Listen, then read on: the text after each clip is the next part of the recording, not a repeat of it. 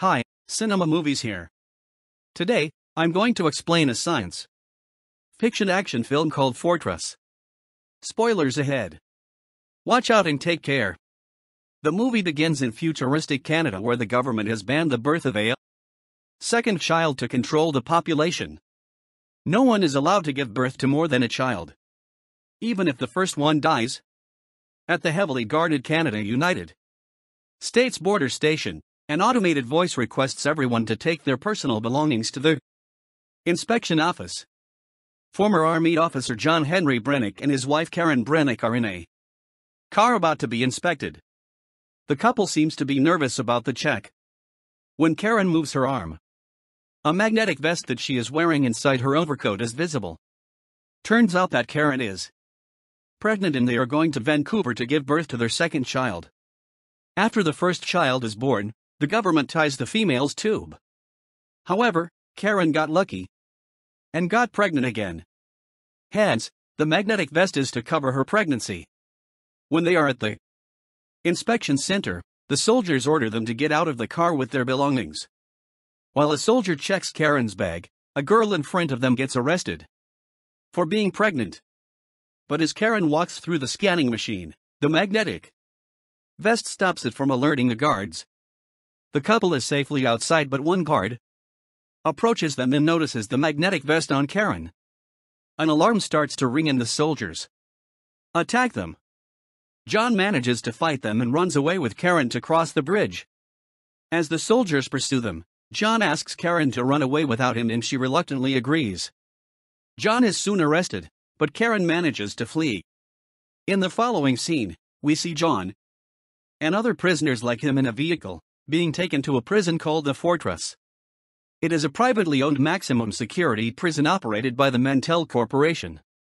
The Fortress lies in the middle of a massive desert and escaping from the prison is impossible.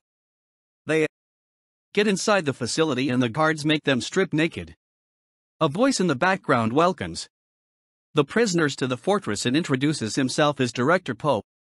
The prisoners are then brought to a room where everyone is fitted with a psychological security intelligence system.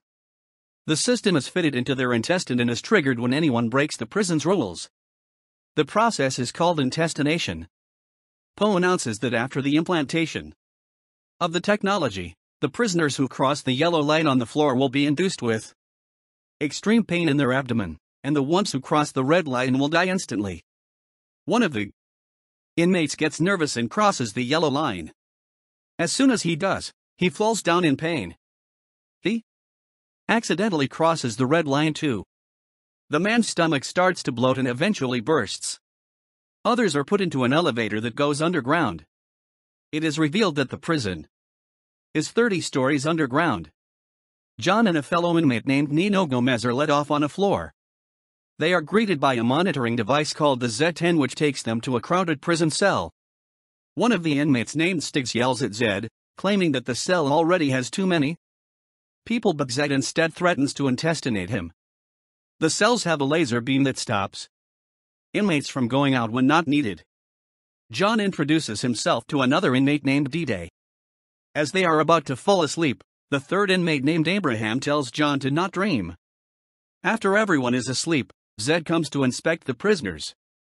It scans John's face and goes into his dream. John is dreaming about him making love to Karen. Somewhere else in the monitoring room, the prison's director, Poe, watches John's dream and grows an infatuation with Karen. He reminds John, dreaming is an unauthorized thought process that is not allowed in the facility and wakes him up. Sharp pain in his abdomen makes him struggle, suggesting that he has been intestinated. The following day, the inmates are made to work in underground construction. A homosexual inmate named Maddox sexually assaults Nino. John comes to his rescue and fights Maddox. Zed stops the commotion by triggering the device in their abdomen. Later, all three of them are kept in a tiny laser cell and asked who started the fight. Nino is too scared of Maddox to tell the truth. To save Nino, John lies that he himself started the fight. He is then taken to Poe's office where Abraham is shaving Poe's beard. Poe shows John a live video of Karen showering. As it turns out, she was arrested after John and brought to prison as well. Poe intestinates Karen and John, making them whimper in pain as his punishment. Later, Abraham tells John that floors A and B are the women's quarters. Hence Karen might be there too. Then, we see Karen in her cell talking to a fellow pregnant girl. As her stomach starts to hurt, 2 guards take her away. Everyone in the women's quarter is pregnant. Karen realizes that the facility does something with their newborn children. In the men's quarter, Maddox picks a fight with John. The men get into an intense battle as everyone in the facility watches them, along with Poe from his cabin. Karen sees her husband from her floor and is surprised. Both the parties are bloodied when John pushes Maddox off the edge, but he hangs onto it. Poe orders John to finish off Maddox, but John instead helps him. Poe takes the matter into his hands and uses a weapon to kill Maddox that blows up his whole stomach, creating a hole in it. John finds Maddox's abdomen device on the floor and secretly hands it to Nino before being taken away by the guards. In the following scene, Karen walks into a room where John is suspended in a massive machine called the Mind-Wipe Chamber. Poe has sent her to ask John to cooperate with them. They talk for a while, but the guards drag her out soon. The machine starts to move along with John, making him hallucinate. This is his punishment for not obeying Director Poe's order to kill Maddox. John's brain slowly starts to break down as he sees his time at the military, his wedding day, and so on. After 3 days, Poe invites Karen to his chamber. He is surprised that John has lasted this long, as the maximum someone has ever lasted on the machine is an hour.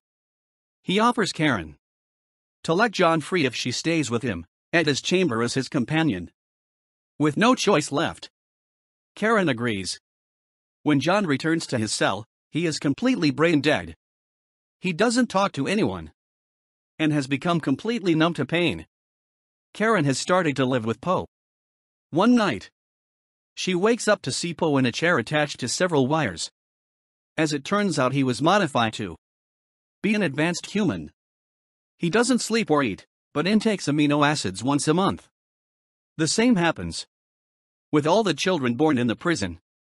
They go through several procedures to be turned into advanced humans, so that one day, mankind can be free of overpopulation and starvation. Poe was one of the first babies to be experimented upon. Karen is shocked by the information. 4 months pass, and John has still not recovered. Abraham tells him that Karen's belly is finally showing and his baby will be born in the world soon. John doesn't react, but sheds a single tear. That night, Karen tricks Poe into drinking alcohol, which makes him pass out. She uses the control panel to control John's dream, in which she sees the kid version of John trapped in a pit. She brings him out of the pit, bringing the real John back into consciousness. His inmate friends are shocked and happy to have him back. John asks Abraham to help him escape the prison with Karen. Abraham is skeptical but agrees to do it for John anyway. Abraham tells Karen about John's recovery. She is over the moon about her plan working. She claims that she can help him with the escape and starts to devise a plan. Later, Nino hands John the device he had gotten from Maddox's body.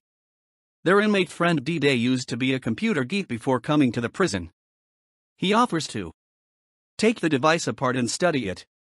Next, we see Karen steal a diamond-like holographic lens from Poe's cabin. She almost gets caught, but manages to hide the device inside her mouth. She hands the device to Abraham the following day and asks him to give it to John. Abraham doesn't want to get in trouble, but accepts doing it as a favor. The guys use the cell's protective laser beams to trigger the lens and look at the hologram of the facility. They find that there is a way out through the construction site. The following morning, Abraham puts the lens back in Poe's cabin. Poe asks Karen to divorce John and marry him. He claims he will treat the child as his own and even promises to let John free. Karen accepts the offer for her husband and child. Meanwhile, D-Day figures out how the intestinate Device works.